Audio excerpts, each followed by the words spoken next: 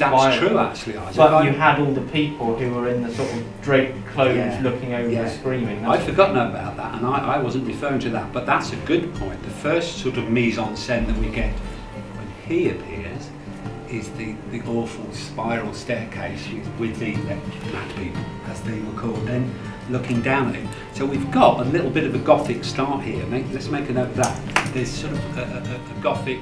Hello, my name is Barrett Mishkin. I'm here to introduce A-level Film Studies at Chosen Hill.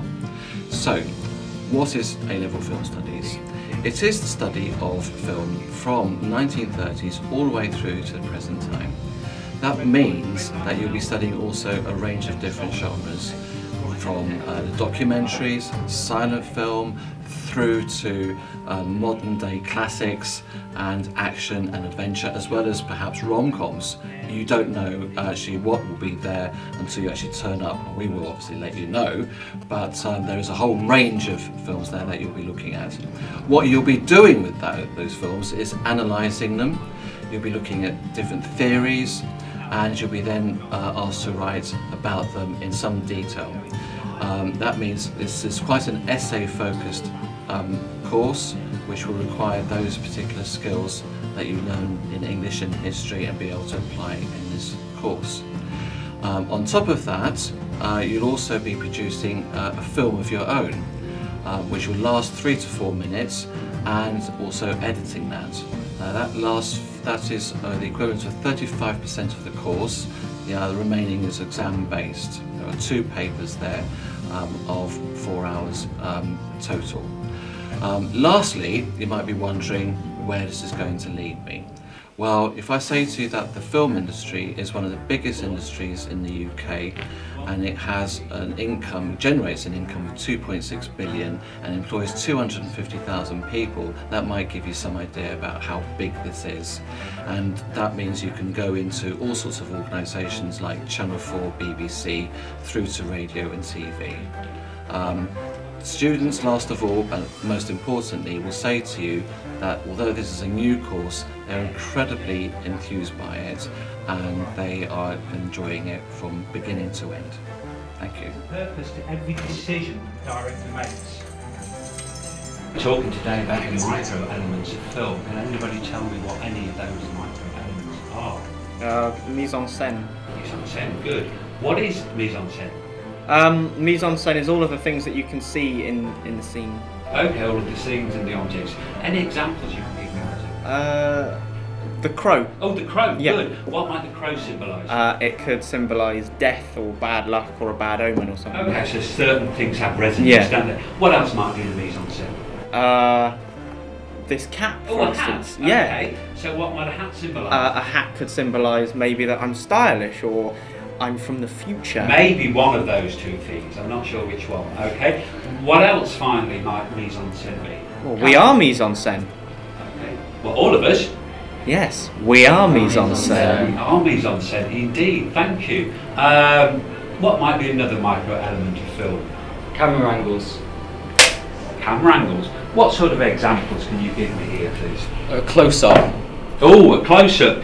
What might a close-up on a student's face indicate?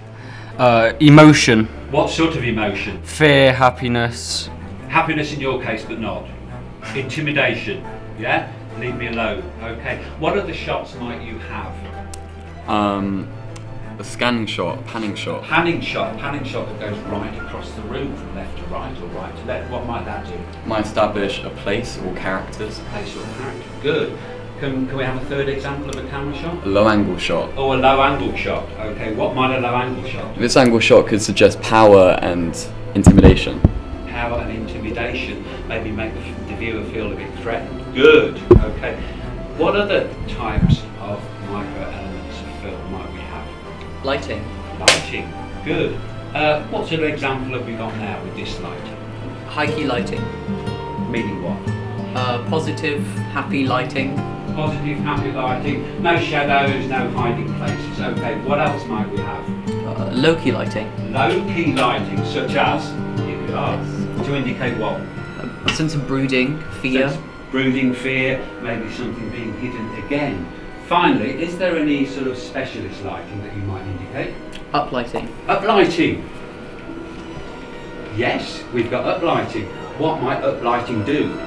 Like a horror movie. Like a horror movie, okay. It might bring out the worst in a character. It might make that character seem threatening to the audience as well. Thank you for the wonderful examples of uplighting. Finally, what other sorts of elements of film might we have?